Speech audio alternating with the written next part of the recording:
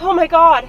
It all came to light in October after a shootout on the I-17. In the suspect's vehicle, 2 guns stolen from MCSO. And we cannot allow for them to end up in the hands of people who wish to do harm to our community like occurred in that incident.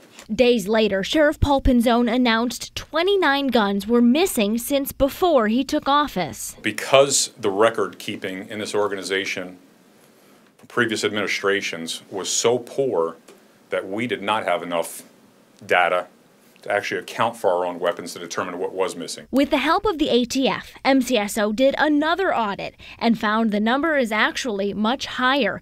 29 fully automatic weapons, 20 short-barrel shotguns, and 1 short-barrel rifle, all missing or stolen from MCSO. I said it before and I will say it again, this is unacceptable. MCSO also gives guns to qualified armed posse members, a group of civilian volunteers. We have 6 requirements to be a member of QAP: a background check, a personal history interview, a polygraph, a psychological exam, a urinalysis, and then a qualification with the firearm. Penzone says he's temporarily suspending that program after finding just 4 of the 235 members have met those requirements. There was a push to increase the volume of that posse by the prior administration, in my opinion, for the perception of showing some expansion of law enforcement force, which I really think was more so politically motivated.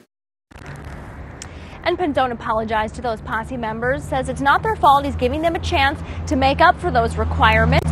He's also sending a letter to the 7,300 current and former MCSO employees saying if you might know or even have one of those missing guns, they have a chance to turn them in. Lauren Reimer for Arizona's Family.